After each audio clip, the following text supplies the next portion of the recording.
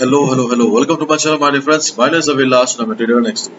In this video, I'll be analyzing the chart of GBPUSD, pound dollar. So if you're watching my videos for the first time, you can subscribe to my channel for regular market analysis. So let's get started. So this is the weekly chart of DXY, because on the lower time frame, like the 1 hour chart or 4 hour chart, we do not have any resistance on the chart of DXY. As we all know that DXY is flying right now, DXY is unstoppable.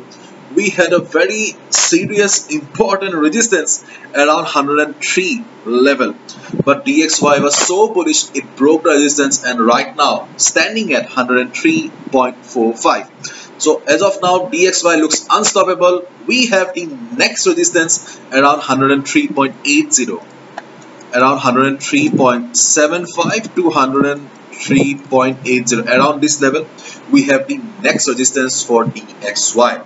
So if DXY reverses from there, then we will see some kind of recovery on GBPUSD, Euro USD. If DXY reverses, but considering the present craziness, present bullishness on DXY, there is a high chance that DXY will break this level as well. So when DXY will be reaching this level here, okay, it will be very important for us to observe the market for us. So your one eye should be on DXY if you love to trade on any USD pair. Okay, so let's look at the chart of GBPUSD now. So this is also the weekly chart of GBPUSD, because on the lower time frame we do not have a clear picture. If you look at the weekly chart of GBPUSD, then you can see that GBPUSD has crossed all the important support levels, and as of now we don't have anything right now. There was a support around this level, GBPUSD broke that also.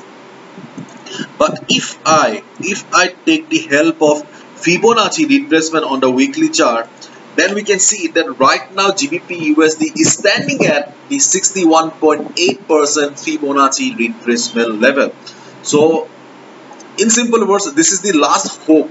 This is the last hope for GBPUSD. So if GBPUSD breaks the present support here, then yes, there will be a fresh selling in the market, or in simple words, we may see another sell off of 200 to 250 pips easily. So let's see how GBPUSD does or reacts today and tomorrow. Now let's look at the lower time frame. Let's say 50 minutes time frame, because as I have already said that we do not have much information on the 4 hours and 1 hour chart. The black line, this black line is the 61.8% Fibonacci retracement from the weekly chart. So this level is very important. The level of 1.2500. This is the most important level on the chart of GBPUSD right now. Okay, so if market breaks this level and starts falling, then you can take a sell position as well, because there will be a fresh selling in the market. But keep in mind, do not take a sell position immediately. If market breaks it, wait for some time and see. Wait for a couple of minutes, observe. If you see that selling is extremely strong, then only take a sell position. But on the other hand, during the day, if we see GBPUSD trying to recover, okay, if GBPUSD tries to recover, then around 1.2560 to 1.2570, we have resistance on the lower time frame. So there is a possibility that if market tries to recover also, market may reverse from this level. If GBPUSD reverses from this zone, you can take a sell position here as well. We also have the 50 moving average also acting as dynamic resistance on the 15 minutes time frame.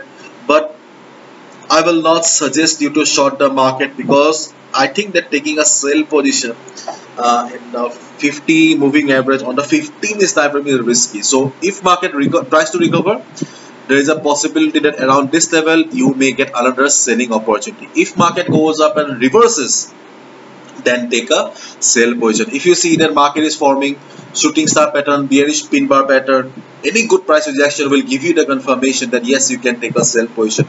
But if you see that the recovery is strong enough, market is forming green candles, then don't go for it. Okay, don't go for it. If possible, try to avoid it. If you have a considerable experience, then you can follow your own strategy.